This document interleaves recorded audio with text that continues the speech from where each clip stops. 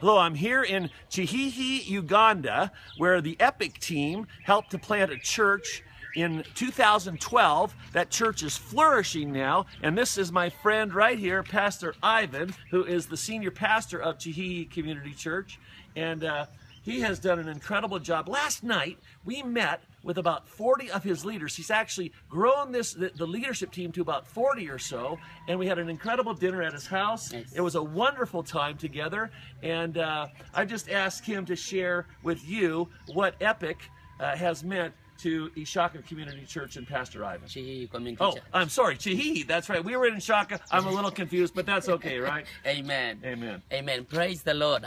I'm so grateful to God that Pastor Brad and EPIC team has done an incredible work in us, more especially in the southwestern part of Uganda, and more particularly Kihihi, where we are standing now in Kihihi Community Church. We started this church in 2012, and the Lord has been so good because God has enabled us to move around and communicate the gospel, and more than 250 members are in the church. That's amazing. We have raised up a team of over 40 people, men and women, that are ready to take on the mantle and preach the good news of the kingdom. I'm so grateful to God that the EPIC team has helped us so much in the support.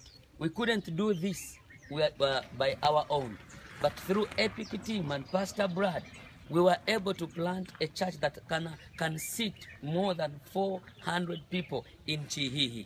And I'm so grateful that the first 100 chairs were able to be bought by EPIC team.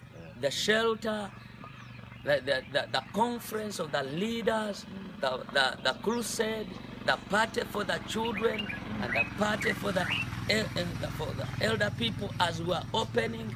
And since then, EPIC team has not stopped sending us financial support, more especially towards my rent and like the feast that we had last night. It was a feast.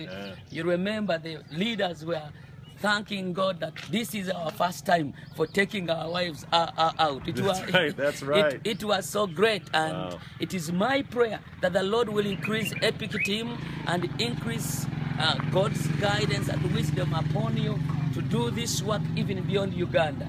We are set to go to Burundi next year, 2016, August. It is my prayer that the world will stand with us and we take the gospel to Burundi for the glory of God. We bless the Lord so much. We love you people. May the Lord God bless you abundantly.